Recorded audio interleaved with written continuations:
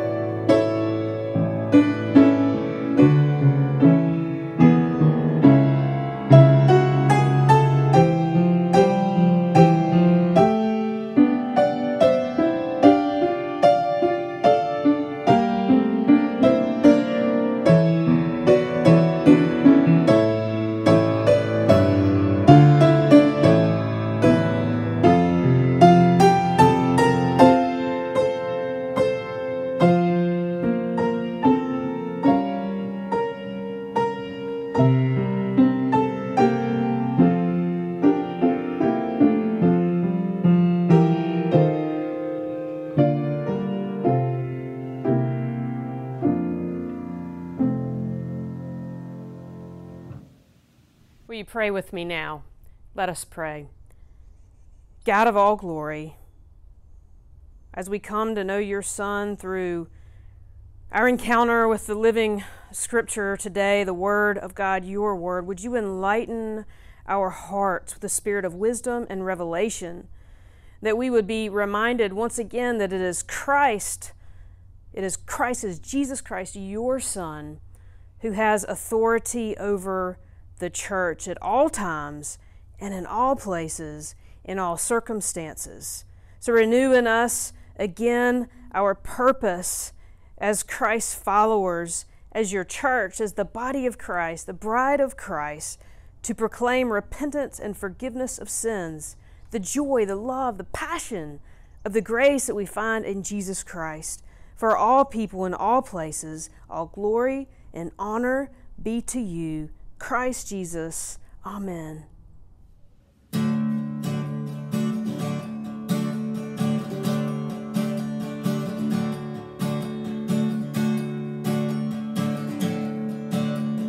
Come, and now is the time to worship. Come, now is the time to give your heart.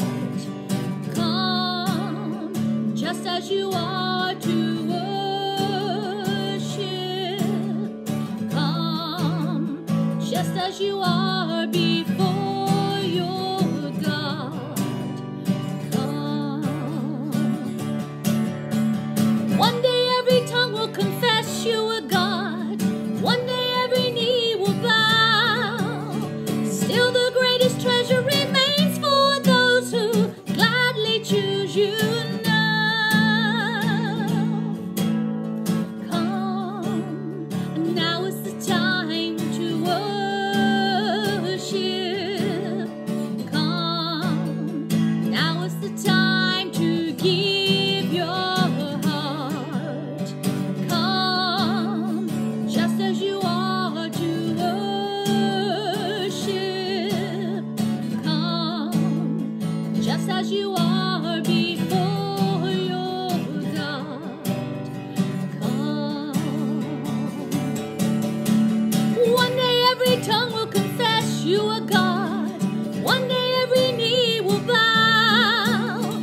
Still the greatest treasure remains for those who gladly choose you now.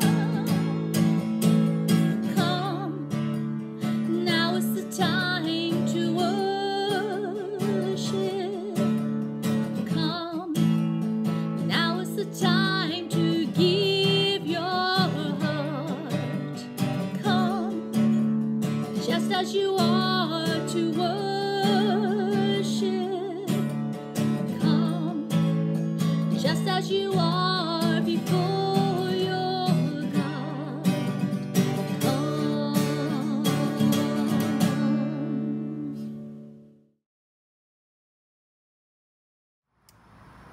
Hear now the word of God, Psalm 19. The heavens are telling the glory of God, and the firmament proclaims his handiwork. Day to day pours forth speech, and night to night declares knowledge. There is no speech, nor are there words. Their voice is not heard, yet their voice goes out through all the earth, and their words to the end of the world. In the heavens he has sent a tent for the sun, which comes out like a bridegroom from his wedding canopy. And like the strong man runs its course with joy. Its rising is from the end of the heavens, and its circuit is to the end of them. And nothing is hid from its heat. The law of the Lord is perfect, reviving the soul. The decrees of the Lord are sure, making the wise the simple. The precepts of the Lord are right, rejoicing the heart. The commandment of the Lord is clear, enlightening the eyes. The fear of the Lord is pure, enduring forever. The ordinances of the Lord are true and righteous altogether. More than be desired, they are than gold, even much fine gold, sweeter than honey, and the drippings of honeycomb. This is the word of God for the people of God.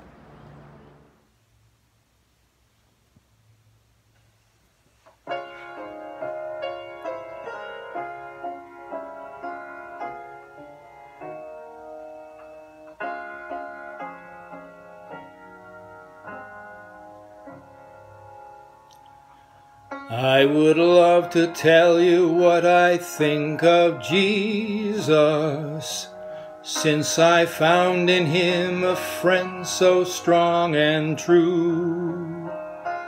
I would tell you how he changed my life completely. He did something that no other friend could do. No one ever cared for me like Jesus. There's no other friend so kind as he. No one else could take the sin and darkness from me. Oh, how much he cared for me. All my life was full of sin when Jesus found me. All my heart was full of misery and woe. Jesus placed his strong and loving arms around me, and he led me in the way I ought to go. No one ever cared for me like Jesus. There's no other friend so kind as he. No one else could take the sin and darkness from me. Oh, how much he cared for me. No one else could take the sin and darkness from me. Oh, how much he cared for me.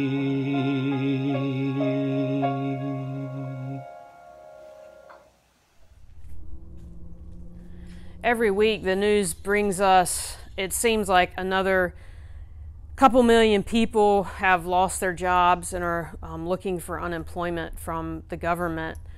So this time has been trying for so many people.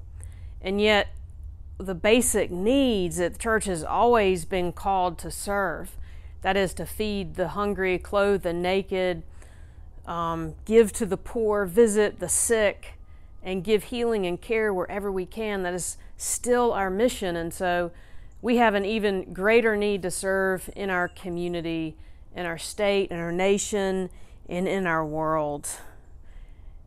And the most basic mission is to continue to make sure that the least of these, those who are the most unreachable, find a way to the church, that we would never be a stumbling block. And so as you give this morning, know that your generosity is going to bless people outside of this church. It's going to be used to bless people who are crying out in need and feel like they're not being heard. So let us continue our worship with the giving of our offerings and God's tithes back to Him.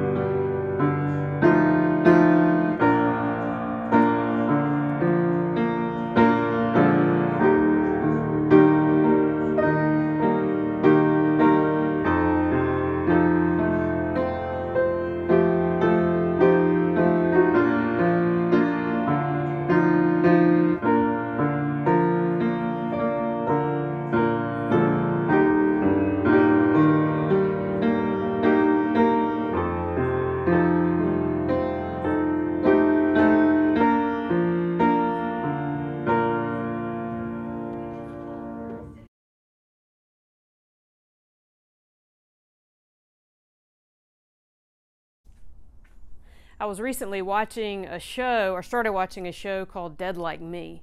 The show is about a young woman who is tragically killed, and then she's in this kind of afterlife on Earth, and she is given the task of being a Grim Reaper. And she's given this task by other Grim Reapers that she meets after she dies. And there's a scene where she is having a meal in a diner with these Grim Reapers, and she asks them, well, then God exists, right? Because if I've died and then I'm in this life, then God must exist. And the Grim Reapers, or angels, I'm not sure what they are, because they're all kind of in a purgatory or middle existence between life on earth and heaven or hell. Their answer to that is that they didn't know. You know, mass media or popular media, pop culture, the TV shows that we watch, the movies that we watch, generally always portray God as this sort of faraway, distant, powerful being that doesn't care about us, the sort of old man, white beard, watching from afar in a throne. Sometimes he's portrayed as, you know, a puppet master that's has complete control over our lives and is making things happen in our life purely for his entertainment. And you know, reading the whole of Scripture, that's just not who God is. Yes, it's true. God is the all-powerful being. He is above and outside and spoke all creation into being. He is the Almighty. He is worthy of all our praise, all of the glory. But He's also close. He's present with us. Genesis 2 portrays God creating us with his hands, with His bare hands in the dirt, from the dust, holding us, molding us, and breathing life into us. So God is both great and mighty and above, but he is also tender and caring and compassionate and holding each and every one of us individually. You know, when I'm in nature, it's just a great opportunity for me to process the greatness of God, the greatness of his God, and yet the tenderness and the care that he has for creation, but also for each and every one of us. It's mind-boggling to me that the same God who designed all of this, and even in this broken and imperfect state that came about after the fall, and when humankind rebelled against God and God's love, it's still so amazing to me, the creation, and that the same hand that created all of that created me and created you. And Scripture says that he knitted us together in our mother's womb. He knew us then, and he spoke our name. I want to share with you a song that has great meaning for me. It always takes me into this incredible place of worship. It's called So Will I.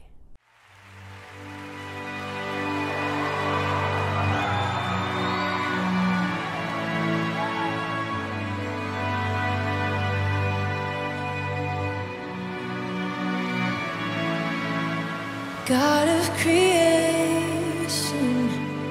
there at the start, before the beginning of time.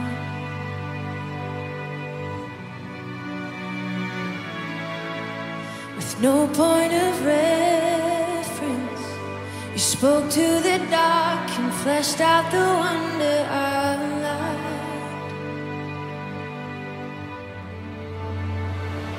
And as you speak, 100 billion galaxies are born. In the vapor of your breath, the planets form.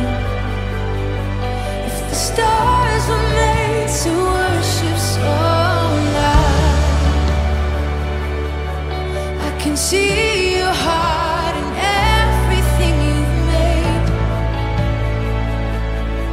Every burning star, a signal fire of grace. If creation sings your praises so loud. God is great. God is mighty. But he is also, he's also approachable. He's involved. He is with us. And so God's power, it is complex, but it's also so simple.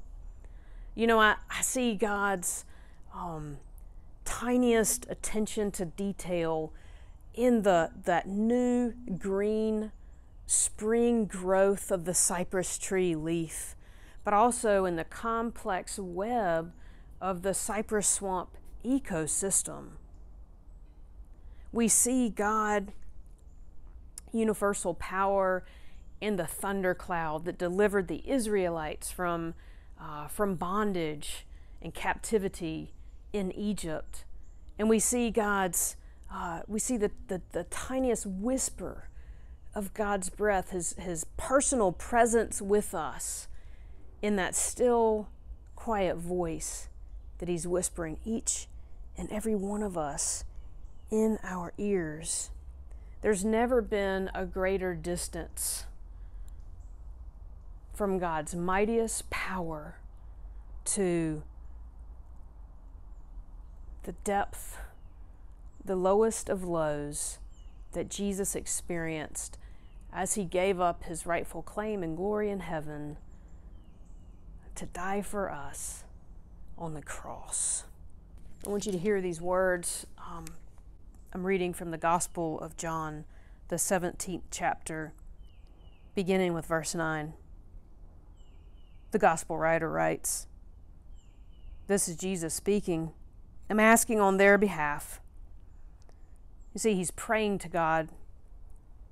I'm not asking on behalf of the world, but on behalf of those whom you gave me, because they are yours.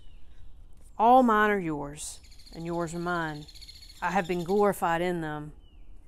And now I am no longer in the world, but they are in the world, and I am coming to you. Holy Father, protect them in your name that you have given me, so that they may be one as we are one. While I was with them, I protected them in your name that you have given me. I guarded them, and not one of them was lost, except the one destined to be lost, so that the scripture might be fulfilled. But now I am coming to you, and I speak these things in the world so that they may have my joy made complete in themselves. I have given them your word, and the world has hated them because they do not belong to the world, just as I do not belong to the world. I'm not asking you to take them out of the world, but I ask you to protect them from the evil one. They do not belong to the world, just as I do not belong to the world. Sanctify them in the truth. Your word is truth. As you have sent me into the world, so I have sent them into the world. And for their sakes I sanctify myself, so that they also may be sanctified in truth. Jesus knows what's about to go down when he's praying this. He knows the horrible suffering, the torture, the brutality before his death, and then his death, and then the trial all the way down into hell. He knows that this is about to happen, and yet he turns the focus away from himself to us. Now, any one of us, when we're about to face a trial or to go into something that's going to be difficult, we tend to put it in the framework of ourselves, don't we? If we're praying to God, it's I, me. But Jesus, the one who knew the suffering that none of us will ever know, because he took it upon himself so that we would never have to, Jesus turns it. He's showing us how special each and every one of us are to him. And this is the one who has traveled the greatest distance from glory to death, a greater sacrifice than any of us will ever know. And instead of him taking all the glory, he's given that to us. I want you to listen to these words. He says he's doing this on behalf of us. He's doing this so that we would not be lost, and so that Jesus is glorified in us. He says he has guarded us. He has not let one of us be lost. He is asking God to sanctify us. He is reminding us that God sent him into the world for our sakes, that he is sanctified so that we may also be sanctified. You know, when we contrast the heights of God's power with the lowliness and the humiliation that Christ experienced for us, when we think about that contrast, I think that's when we can most likely comprehend God's love for us and what God did for us through Jesus Christ. You know, God's power of creation is still at work. It was reported this week that there are planets still being formed, that they are spinning into creation from the dust that is in space, the ever expanding, that's now a 12 billion light year old universe that God has created, that his power is still at work creating both things as distant and mighty as planets, but also things as close as lightning bugs. The lightning, but the lightning bug, the planet, but the plants, the rocks, and the trees, they cry out. They worship God. They were all made to worship God. And so am I. And so are you. in all of this creation that is spinning and becoming at the same time that God, through Jesus Christ and our yes to Jesus Christ, where we have recognized our sinfulness, and we have been honest with God about our sinfulness, and wanting to be set free from that, and wanting to be set right by that yes, by that acknowledgement of sin, that confession, and that yes to Jesus Christ, that we too are being spun in sanctification, that is being made more and more in the image of Christ.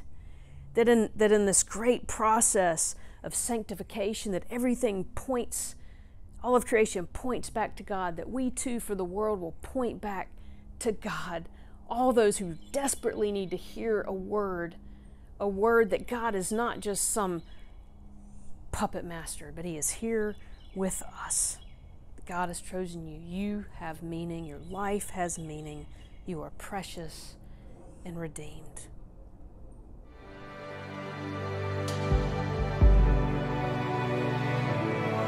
If the stars were made to worship so loud, if the mountains bow in reverence so loud, if the oceans roar your brightness so will I.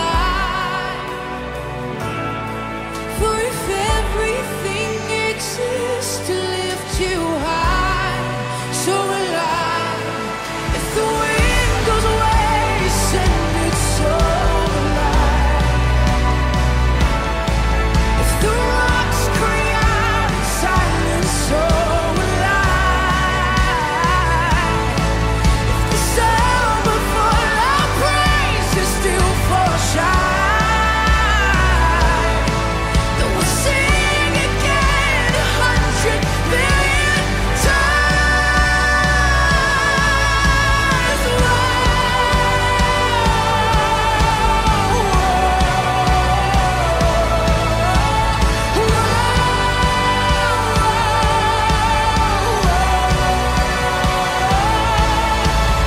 God of salvation, you chased down my heart through all of my failure and pride.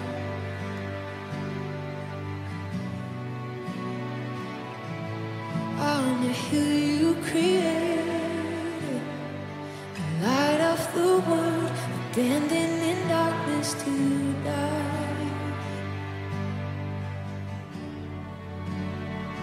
And as you speak, 100 billion failures disappear. Well, you lost your life so I could find it here. If you left the grave behind you, so will I. I can see your heart in everything you've done. Every part designed in a work of art, God and man. If you gladly chose surrender, so will I can see your heart in a billion different ways. Every precious one, the child you died to save. If you gave your life to love them, so will I. Like you would again 100 billion times, but one measure could amount to your desire. You're the one who never leaves the one behind.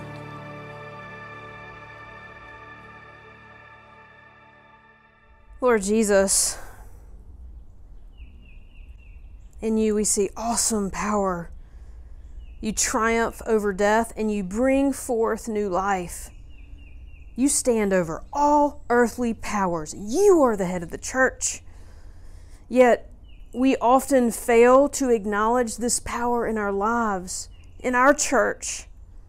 We see violence in the world. We see injustice in our communities. We see hunger and need among our neighbors. We see longing for something more. And we see failures and faults in our own lives. And all these things, God, we confess we feel powerless. We feel out of control. Forgive our hesitance to call on you. Forgive us when we forget that you're not the backup plan, but you are the main, the only plan. Forgive us in our propensity to rely on ourselves. Forgive us our reluctance to acknowledge your supreme power over all other people. Forgive us, God, and speak your words anew to us today. Help us to hear those words of power fresh today like we never have before, God, because we need them. May your will be done on earth as it is in heaven. And now, God, as we have confessed to you our shortcomings, help us to hear your words of grace and assurance. As Jesus said to his disciples before he ascended to you, he said, repentance and forgiveness of sins is to be proclaimed in my name to all the nations. Repent then, all of you followers of Jesus Christ. Allow the power of Jesus Christ from the Most High to the lowest of lows. All that power be transformational in your life as you allow it to do. Receive forgiveness. Beloved children, chosen, precious, and called by God. Amen, amen, and amen.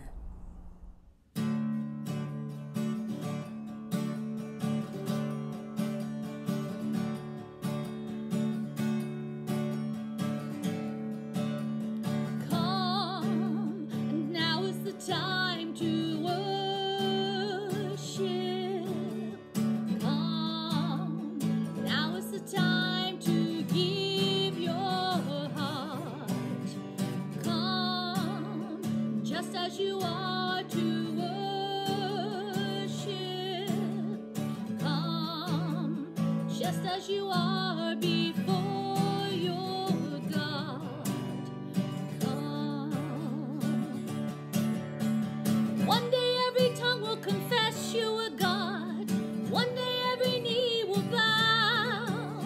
Still the greatest treasure remains for those who gladly choose you now. Come, and now is the time to worship. Come, now is the time to give your heart. Come, just as you are to worship. Come, just as you are before your God. Come. One day every tongue will confess you are God. One day every knee will bow. Still the greatest treasure remains for those who gladly choose you now. Come, now is the time to worship. Come, now is the time to give your heart. Come, just as you are to worship. Come, just as you are before your God. Come.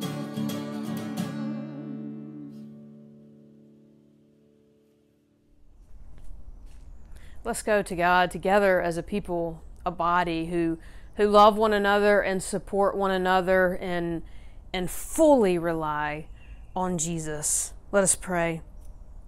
Jesus, he told his disciples in those final instructions to go back to Jerusalem and wait.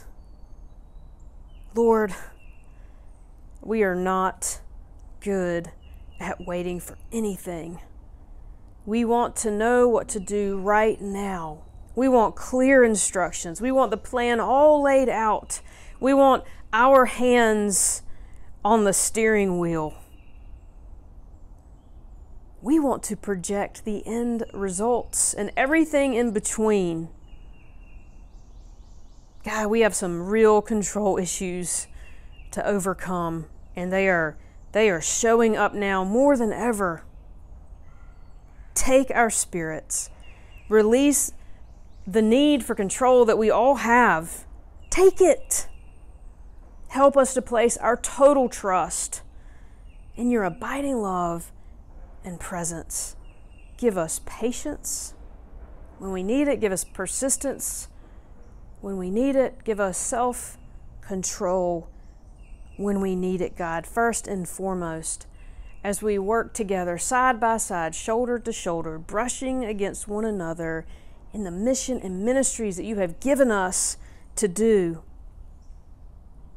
And God, this morning we each in our different places, in our hearts, we bring to you names and cares and needs that are within us, that we bring. And in this time of silence, God, we name those in our hearts to you, and we entrust you with them.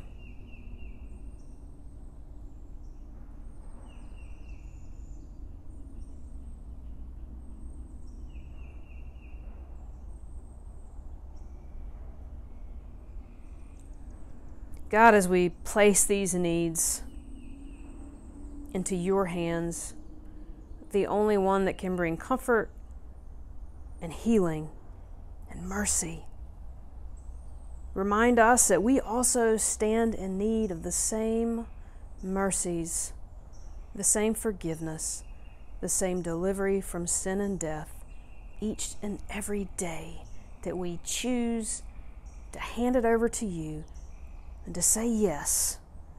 Give us courage, God, to accept that love and strength. Give us resilience and take risks to say yes to follow you at all costs. Help us to be the greatest witnesses to your love that we can be, and to love in all that we do, all people. In Jesus' name we pray. Amen. Our Father, who art in heaven, today we remember those men and women who have died in service to our country. We pause to reflect on the lives sacrificed while protecting our freedoms. We confess that most days we are oblivious to the price paid by men and women in uniform, and yet we live every day in the freedom they laid down their lives to give us. So today, we recall the words of Jesus when he said, "Greater love has no one than this, to lay down one's life for one's friends." And let us not forget that each life lost represents other lives that are left to pick up the pieces. We lift up widows and widowers, brothers and sisters, parents and children of the servicemen and women who fought valiantly for our country. We ask for your peace and comfort to never leave them. God, we thank you for the lives of these men and women. May their memory and their service never be forgotten. Amen.